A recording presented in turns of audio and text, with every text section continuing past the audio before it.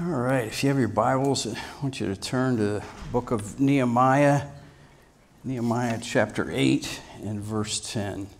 We're going to look at the Bible today and God's Word of gaining strength as a believer in these last days. Let's pray. Father, we thank you, Lord, that we can always come to you. And Lord, we know that no matter what is going on in our personal life or in the world, we can gain strength from you, from your word, from the power of the Holy Spirit that you've given us. Lord, I just ask today as our leadership team hears every Sunday or every week of all the hurts and things people are going through personally, that they would look to your word today to know that we can gain the strength that we need from you in the time that we live in. In Jesus' name, amen. You know, as I was preparing for the message about gaining strength, I remember must have been about 10 years ago, I injured myself a couple times working out, and I just thought, you know what, I'm just going to sell. I got to get rid of all my heavy weights because this is ridiculous. I thought, what is wrong with me when I go to work out now? It's like, I use baby weights. I'm like, what happened? When did this happen? And, then you think back, when you're a teenager and all the things you used to do and you had the strength to do them, whether, it was late at night, you just get up for school the next day, no big deal. You had all the strength. I remember, I don't know why I'm saying this, but remember we had bottles of pop, if you just go really, man, this is terrible, but you date yourself. But most of the pop came in bottles, when you're like early teens. And, do you remember when if you didn't have an opener, you just pop it off with your tooth, I don't know if any of you did that, but you did that as an early teen. And try and do that in your 40s. You splinter all your teeth, you go to the dentist, right? It's like, you wouldn't even dream about doing it. What happened? Our bodies just, they're deteriorating. Here's what is a great thing, though, is a believer in the time that we live in, because it's discouraging when we see this news right before our eyes, everything that's going on in the Middle East, all the different things that are happening. It is discouraging. But God tells us in the New Testament, even though the outward person, even this outward man, this person continues to deteriorate, our flesh, our spirit can get stronger. And that's what I want you to understand today, because some of the strongest believers that you will ever meet are those that are most frail later on in life. Isn't that amazing? Think about that. It's because what Jesus has done in their life, and the wisdom and the Holy Spirit flying off their life, and what you can learn from that. Well, how does this happen? How do we gain strength? Well, let's look from an example where they didn't have strength and where they gained it in Nehemiah chapter 8. And we're going to look at verse 10 in a minute. But they had forgotten what God's word was, what it meant, and even didn't really remember it at all. And Ezra came to them, the priest, and was able to read it with other priests. And they were so convicted, knowing then at that time, after God had come back, they were in exile. They were able to rebuild the walls of their homeland. And now they were finally there. And they found the word, which they had forgotten for years. He began to read and to read and to read to them. And the word so spoke to them, they were convicted and they were so downtrodden. And Nehemiah came to them, which we're going to read in a minute, and began to share with them, this is not a time for mourning. We see all the miracles that God has done. This is a time for rejoicing to gain your strength. You know that your strength as a believer, even today, is tied directly to your joy? Would you think about that for a minute? That your strength as a believer is tied directly to your joy. Not the things of this world, because that brings us happiness. But joy, we know, we rejoice in the Lord always, His Word says. Look what Nehemiah chapter 8 and verse 10 said after Ezra and all the Levites began to weep, the people began to weep when they heard the word of God. Verse 10 in Nehemiah chapter 8. Then he said to them, go your way, eat the fat, drink the sweet, and send portions to those for whom nothing is prepared. For this day is holy to our Lord. Do not sorrow, for the joy of the Lord is your strength. When you read the Word, when I do, when all of us do, there should be always some type of joy when you read it. What does it do? Well, when we look in these last days, when we read the Word, it gives us hope. We know we can pull back. We take a breath. We pull back of everything that's going on. And we know, as Christians, that God says that Jesus could come back at any moment. Said this a couple weeks ago. We have the privilege, all of you that are here, including myself, we have the privilege of knowing that we might not ever have to face death. There's such a rejoicing in that. We're reminded by God's Word. So I challenge you today to as you live this life in these last days, and that you face things that we all do, that you get a phone call and you know, when you hit that, got a phone call. I got to make that announcement more at the beginning of the messages, I think. It's happened too many times lately. But when you do, I want you to know it's a natural reaction that we all hurt for a minute when we hear something, right? You first hear that news. But once you hear what has happened and you realize as a believer who you are, that underlying, you're not jumping up and down. What that joy is, it's an underlying peace. It's a calm that you know who God is in your life. And He can take any bad circumstance and turn it into joy. God tells us to rejoice always and rejoice. And when we have that attitude, how do we maintain that? With what you're going through right now, how do you maintain the strength that you need in what you're facing? How do you maintain strength in these times that we live in, that you're getting bombarded from every angle? From what your kids face at school, from what you're dealing with at work, from where you see the world is going on and everything in the Middle East, everything that's happening in the United States. We can't keep up with it. What God is saying to all of us today is we don't have to. If we're willing to give it to Him, we're reminded by God's Word. That's what's so important, that you have the Bible and I do. That as we open it up and read it, which we just read, that God is going to do something. He'll do something just the same as He did in our church. The Bible tells us that those that wait on the Lord shall renew their strength.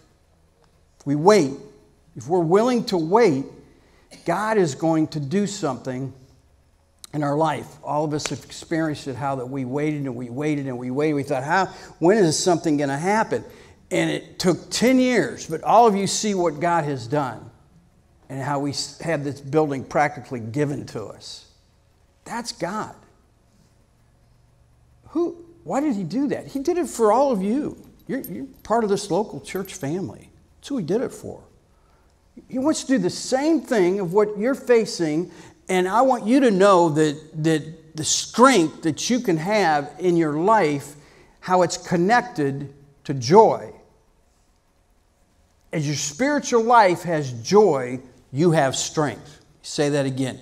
If your spiritual life has joy, you have strength. How does that happen in any situation? The joy of the Lord is my strength. You got to read it. Because God is so unique for your life and for mine. If we just take it for a few minutes every day, you know, you're His child. If you have kids, you know and you see them, or if you're married, you know your mate better than anybody else does, and you know what they're facing, and you know what they need. Just for today, just for right now. The same as you do as a parent or as a mate, you know, God does the same thing for us. He speaks to us through the power of the Holy Spirit, and the way He does is right here. He will give you Monday, Tuesday, Wednesday. He will give you exactly what you need just for that day if you're willing just to spend a few moments with Him. Let's look at another verse. I want you to look at Galatians chapter 6 and verse 9. Galatians chapter 6 and verse 9 says, "And let us not grow weary while doing good." You know, there's a verse in I think it's in Psalms. I think it's Psalm 37 or Psalm 73. It's one or the other, and it says, "Do not watch the wicked prosper, because it will discourage you, because they will only gain those riches or whatever it is for right now." The devil wants you to watch someone else and confuse you.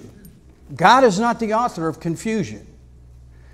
Do not be weary in well-doing. Here's what I know all of you have said it at one time or another yourself in your week where you're at right now, and you're trying to figure out so you can gain more strength. And you see somebody else and think, well, man, look at them.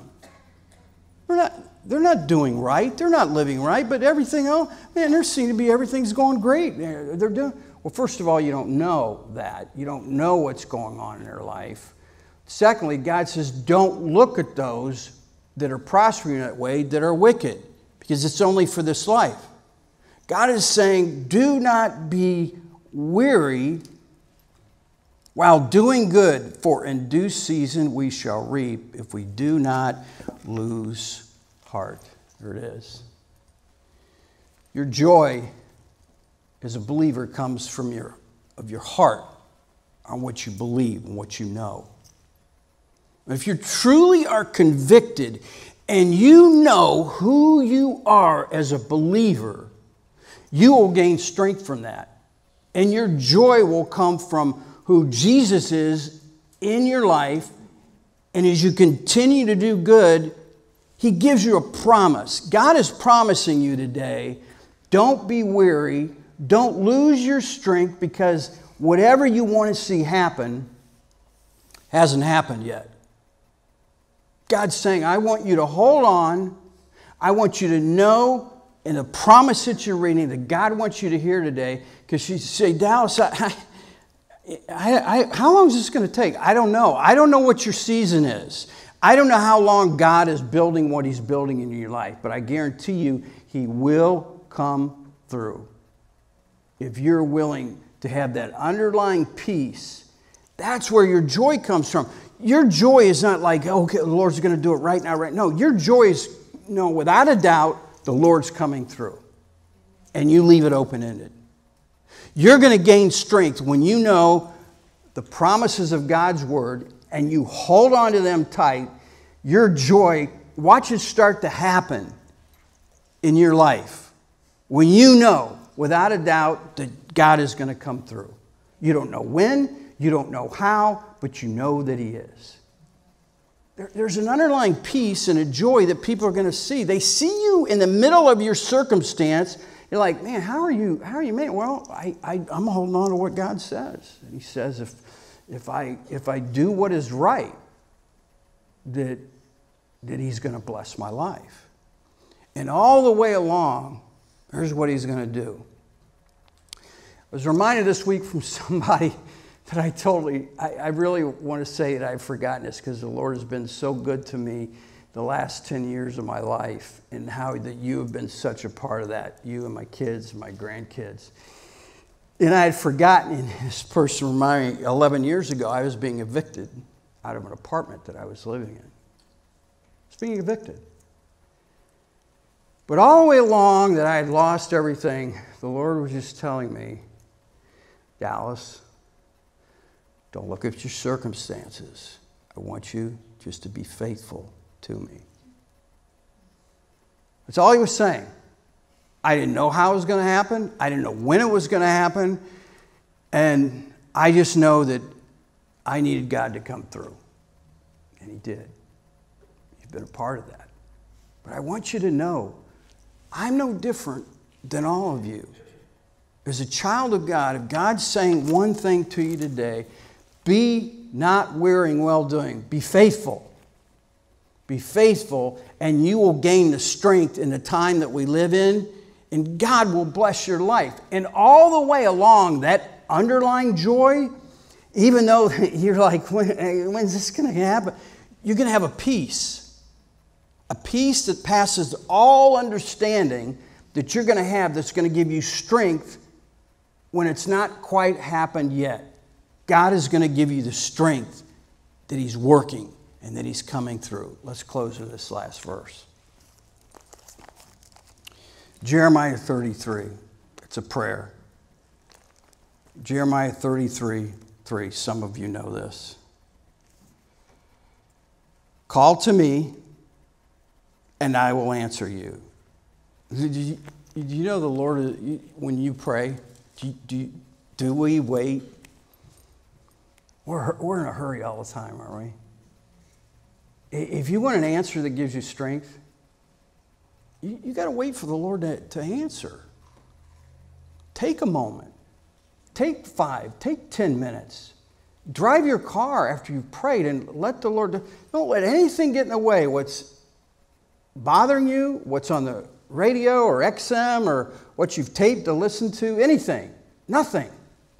Let the Lord, when you call to him, when you pray, it says, there's a promise right there. Call to me and I will answer you. We're a child of God. He wants you to be strong, to be able to fight the devil today. We wrestle not against flesh and blood. There are powers and principalities that you and I, the devil hates what you do and who you stand for.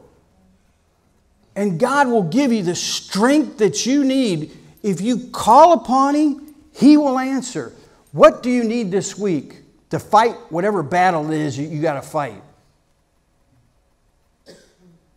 Well, we got to pray. God says, call upon me. If the Bible says to pray, we got to pray. We don't pray enough. And you know, we get discouraged when you hear these preachers that pray that, you know, they pray for 2 hours every morning. And, you know, I'm not saying you have to do that. Just talk to the Lord. Just pray. And then wait. Lord, this is what's happening in my life. I don't know how it's going to work out. I don't know what's going to happen. I can't see. It's been going on for a while. Will you help me? And then just listen. As a believer, you have something unique the world doesn't have. You have the Holy Spirit. The Holy Spirit is in your life. And God will come through you, through the Holy Spirit, through his word, or through your heart, and give you exactly what you need, the strength that you need to face this week or this day, whatever it is. That's who God is. We finish the rest of it and we'll close. Call to me. To who? To God Almighty, to our Heavenly Father. Call to me and I will answer you and show you great and mighty things which you do not know. You're going through something and in your mind, here's what we all do. We so exhaust ourselves because we're going to figure this out. If we think about it long enough, we're going to figure our way out. I'm going to think about it this way and that way. You know, if they're thinking about it at work this way or this, or and we just exhaust ourselves from it. God says we get strength, we call upon Him, but the way it happens, He's going to show you what you never thought of. That's who the Lord is. That's the Jesus that we serve. From the day that we accepted Him as our Savior. That the exciting, the joyful way that you can live, what you're going through might be so difficult right now. But when you call upon Him and you listen to Him, the promise is He's going to not show you something. He's going to show you something that is mighty, that is powerful, to fight whatever you're fighting in your life. It's going to be so powerful, He's going to knock the devil out of the way. That's who we serve. And all we have to do is call upon Him. And He will give you the strength that you need right now for this week. And He will show you something, I guarantee it, that you never thought of. Because He's your Heavenly Father. And the same as someone that's married, or the same as that we have a child, that we can see something in their lives that they could never see. And we point it out to them.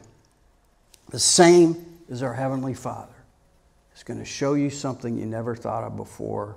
And watch you that strength that comes into your life, and the joy that you have watching Jesus come through. Because He did something in your life that you could have never done on your own. That's who He is, as our Heavenly Father. Let Him give you strength today through His Word, through the power of the Holy Spirit. Call upon Him. Let Him show you great and mighty things that you do not know, and to be strengthened in the day that we live in. Let's pray. As our heads are bowed today, what is it right now that you're dealing with? Maybe you've been dealing with it for a while, and you think, how long is this going to go on? Don't be weary. Know that God is going to, you actually can be and will be stronger if you open His Word up. He will show you great and mighty things. You know, think about your circumstance today. We all have it. We all have something that is a burden on our heart. Give it to Him. Call upon Him. And He will show you great and mighty things, powerful things that you need to fight, to battle, the good fight that we fight in this world. You are His child. He loves you. Man, it is amazing to know how He can equip us as a believer, as a son or a daughter of the Lord Jesus Christ. If you don't know Jesus, you see what you've been missing today. And if you're watching and you want to accept Christ as your Savior, or all the different apps, and if you're not going to listen till later tonight or this week, if you don't know Christ as your Savior, you can pray. Say, Jesus, forgive me. I don't understand everything. I know you died on the cross for all of my sins. Right now, by my heart, my confession of my mouth, I ask you, Jesus, to be my Lord and Savior, to forgive me for all of my sins. And I believe you died on the cross for me. From this day forward, help me to live by your resurrection power. Father, we thank you. Only heaven will tell us someday, those that were saved through even watching and listening to these times that we spend together and open your Word up. But Father, right now, as we always do, there's someone here that doesn't know you as their Savior. Leads us today in this invitation time. May they come forward. I can show them in your Word, and they can pray and accept you as their Savior, Lord. We ask it in the power of your name, in Jesus' name.